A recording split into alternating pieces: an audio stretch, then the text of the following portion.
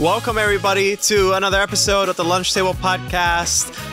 And in this video, we're going to give you our review for The Exorcist Believer, now playing in theaters. We have quite a lot of thoughts to say about it, sort of. It was kind of mid. There will be no spoilers in this, so rest assured. God.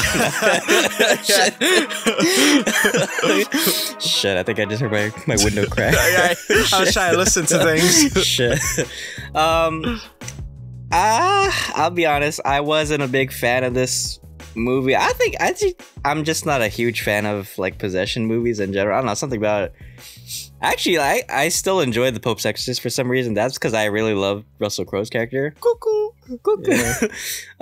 But this movie, I mean, if you're a fan of The Exorcist, you probably enjoy it. But for me, I feel like it was too busy. And I think having two possessions, I don't know. I think it didn't really add much in terms of like what they could push the idea of The Exorcist. I mean,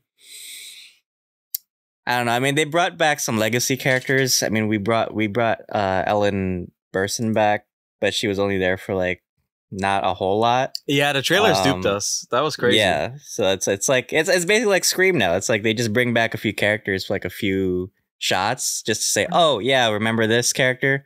We just threw it in there because, you know, for the fans. But then other than that, it's like she didn't do much. They threw in a lot of jump scares, and I think what made the first one work was it was kind of like there was a lot of tension and build up to scares, and this one they just kind of like just throw it all at you all at once. So it's not really, maybe that's perhaps why I have a problem with these newer horror movies now. It's because they just give it all to you, right? They don't really let you like feast on it for a little bit, you know what I mean? Like they don't let you work your way into the scare. It's kind of like they just give it to you all at once, if that makes sense. Yeah, and I think the sound effects are really jaunting too, with the pop-up scares here and there. I would have preferred, honestly, if you kind of do it a little bit like Hereditary.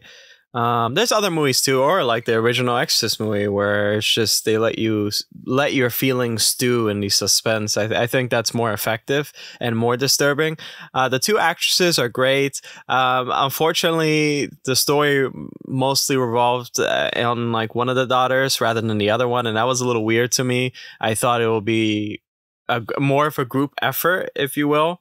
But then again, it's a lot to balance in this type of movie, especially if they kind of want to retcon all the movies before and then just have this. It'll be a little too much. As for the future, I don't know where this might go. Again, bringing Ellen Burstyn back it's whatever, really. The visuals, some visuals were interesting. I'm not gonna lie, they're really disturbing. But I think it doesn't have the same magic that the first one had. And of course, the first one is super iconic because it almost won Best Picture. You know, all the stuff that happened on set as well.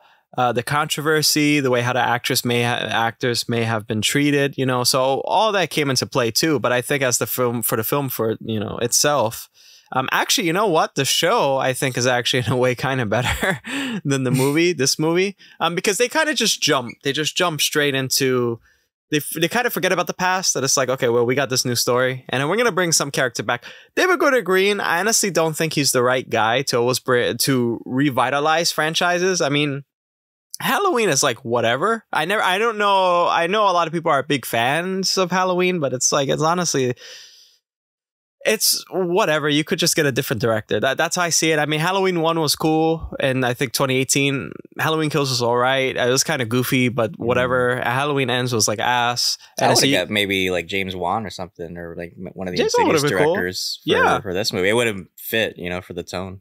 Yeah, they should have did something like that. Honestly, that would make more sense. I don't know. He had better luck in Halloween. I don't think he had so much luck in The Exorcist. And as you can see from the Rotten Tomatoes scores, it is pretty low. But I do recommend seeing this movie still, because it is a sequel to Exorcist. We don't get many of those in theaters. And if you just want to have a a good laugh than go see this movie. So funny enough, Exorcist movies make me laugh for some reason. I don't know what it is. It's always like the demon is like roasting, like, you're so stupid. Your mother's a whore. Right? You're a lowlife. Yeah, that's exactly what they always like say. Some like it's always like the devil is like red pill or some shit, and they just like have it's like Tech Knight if he was a demon. He just says some like random shit about your mother or some shit. I don't know. I just get a kick out of him for some reason. I always like laugh when the demon person's talking. Oh my gosh. But yeah, I mean, go see it for yourself. See how you like it. I mean, it is part of a great, you know, franchise. I always said, like, even though I wasn't a big fan of The Exorcist, I think they're great staples in horror and the horror genre. So go see it for yourself. But I think other than that, there wasn't too much I cared for. I mean, the characters were pretty forgettable for me. I did think the actresses who played the possessed were pretty good in their roles. Yeah. But I think just having two possessed didn't make sense for me. So overall, if I had to rate this movie, I'll probably give it maybe 6 out of 10. How about you, Akram? I also give it a 4 out of 10. I'm not gonna lie, I give it a 4 out of 10. But it's one of those movies where you just see it for shits and I do recommend seeing this movie for shits and giggles and just to watch it, get it out of your catalog of movies. It's a good appetizer for October. Let's just say that, but it's not an entree. For sure. Well, we're gonna serve you an entree right now with this outro. Dylan, take us away. I'm pretty hungry. I don't know what this outro. It's the lunch table, Dylan. We got plenty of lunch here. We got plenty of content coming up. I feel tricked and not treated. But guys, if you enjoy this video, leave a like, sub to the channel, let us know what you thought of the movie. If you have different opinions, we'd love to hear them. But we have plenty of content this month, so stick around. We have a lot of Halloween themed episodes planned as well, so hope you guys will stay around and enjoy our content. But until then, guys, thanks for having lunch with us. See you guys. Thanks for having lunch with us. Fuck you. Fuck you, Piece guys. of shit. Unsub to the channel.